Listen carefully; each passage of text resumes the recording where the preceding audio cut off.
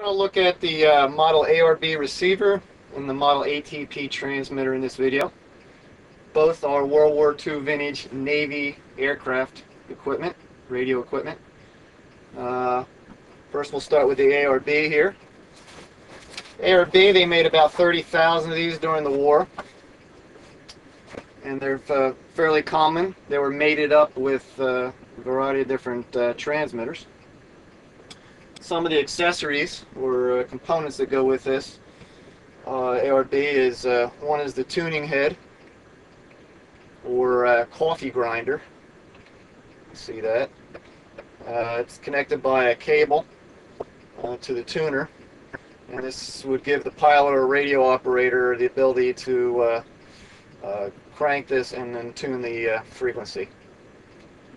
This radio came with two different control boxes. One was the pilot's version, which is the one you see here, and the other one is the operator's control box, which is this one here.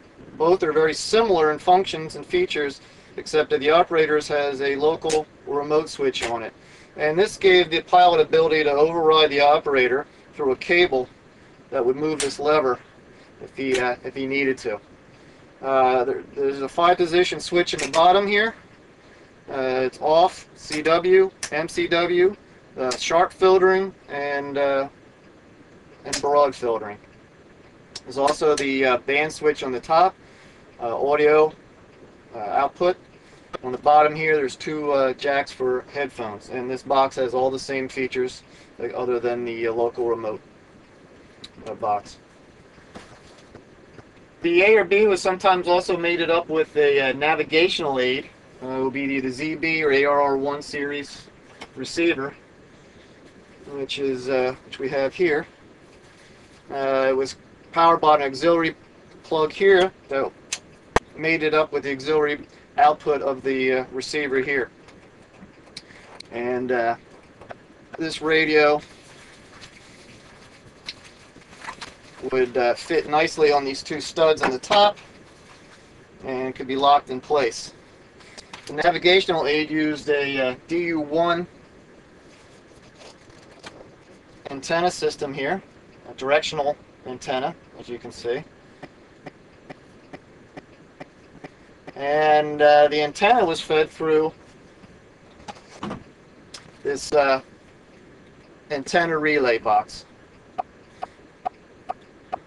So that would be an additional feature you might find on your ARB.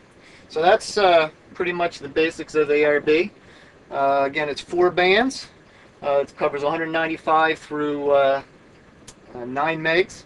It's powered by 24 volts with internal dynamotor. And what we'll do now, we'll put some power to it and see what happens here. As you can see the small dial light here, and hopefully you can hear some audio coming out of it at this point.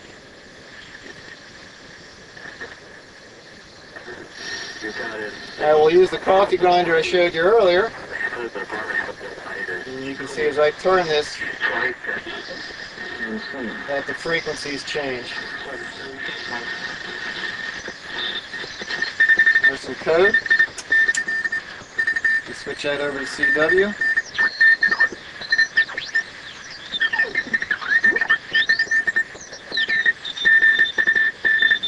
Okay, so now if I wanted to change bands, I could do this 2 ways.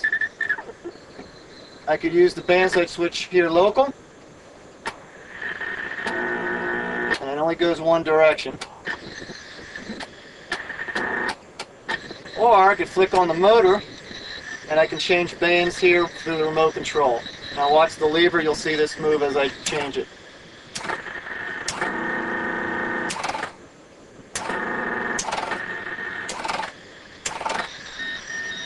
And we're back to that. So that's basically the ARB receiver, main functions and features. And now we'll take a look at the ATB transmitter. Okay, this is the ATB transmitter. Take the cover off. ATP transmitter was made in a much smaller amount than the ARB receiver. They made about 30,000 of the ARB receiver. They only made about 4,000 of these transmitters, so they're a bit hard to find nowadays. The transmitter covers 3.2 to 9 megs. It's covered with 2 removable tuning units, and it is powered, I'll move this over here, by a dynamotor.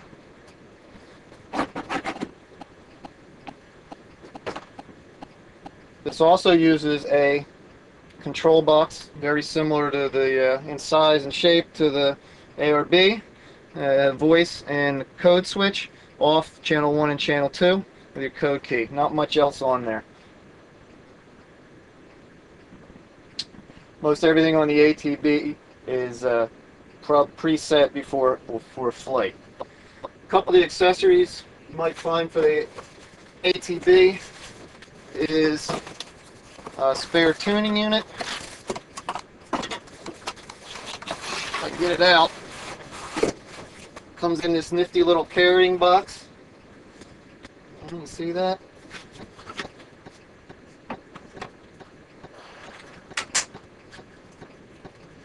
And there it is. So you could have a spare tuning unit to throw in there, probably already preset. As you can see on the tuning units here, it gives you the antenna tuning, your PA tuning, and your antenna coupling, your master oscillator tuning. Everything's done through the front. This is very similar to the ATD in the way the tuning units work, if we've seen the ATD transmitter.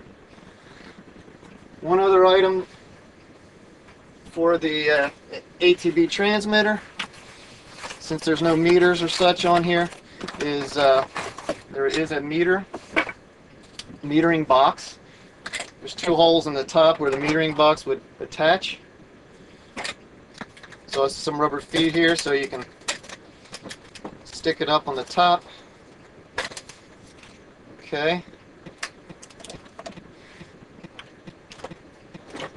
One would plug into your tuning unit. The other one is for plate, and it will plug into your PA plate down here. The ATB has several different jacks in the front: microphone, throttle, side tone 1, side tone 2, keying in the plate as I just showed you. So that would be the metering box for it. Another neat thing about the ATB, it also will accept a dynamic or a carbon mic. There's a switch to change the 2 on there. So what we'll do now is fire up the ATB. Okay, we'll switch on the power. We'll let it warm up for a second. We have put it on voice so the dynamotor doesn't run.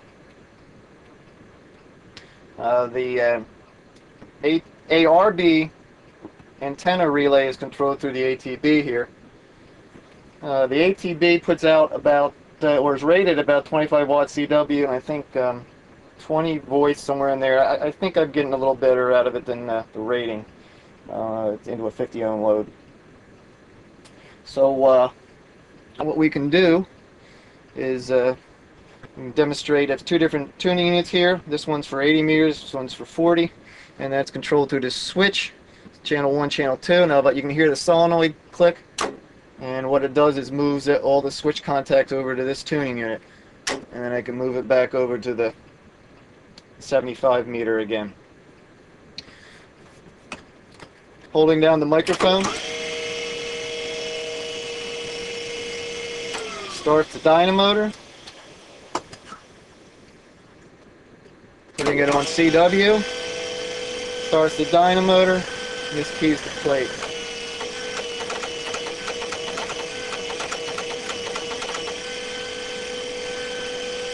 So there you have it. There's the ATB transmitter. Easy for me to say, huh? Hope you've enjoyed this video.